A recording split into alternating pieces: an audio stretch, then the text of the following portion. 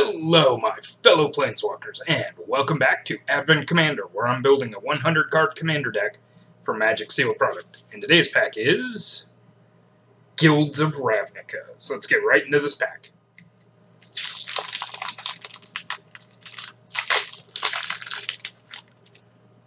Okay, today our first card is Leapfrog, then Goblin Locksmith, Ledev Guardian, Unexplained Disappearance, Dowser of Lights, Crawl Foragers, Gateway Plaza, Goblin Electromancer, Boros Locket, Notion Rain, House Guildmage,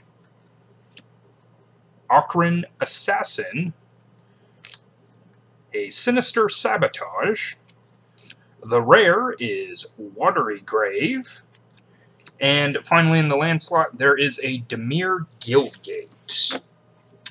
Okay, so going through the pack pretty quick, I would think about either taking the Unexplained Disappearance, the Notion Rain, or the Sinister Sabotage, all because they surveil.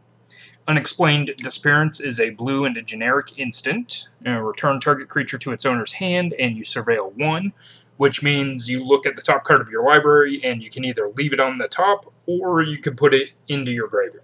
Notion Rain, on the other hand, is a blue, a black, and a generic for a sorcery. Surveil 2, then draw 2 cards. Notion Rain deals 2 damage to you.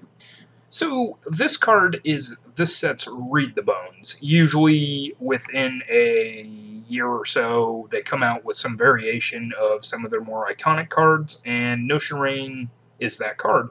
It lets you draw 2 cards and you lose 2 life, but then there's some little minor interaction. In this case, you get to see if you want to draw the top 2 cards or if you want to get rid of them. So this is actually pretty good and would work very well in our sorcery based deck. The final card that I thought about was Sinister Sabotage, and like Notion Rain, this is this set's version of Cancel.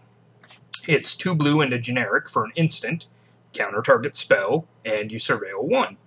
So basically what they do in design is Cancel is a little too expensive for its effect, but they can't go back to Counterspell, which is too cheap for its effect. So when they do this, they usually like to make an alteration to Cancel and tack on some benefit, in this case, Surveil 1. So it's also a very good card. But as much as I like color fixing, we're going to go with the rare. We're going to take the Watery Grave here. It's another land, and it just helps make sure I get the colors I need.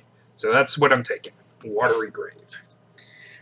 Alright guys, thanks for joining me as always, and I'll see you next time on Advent Commander. See you then.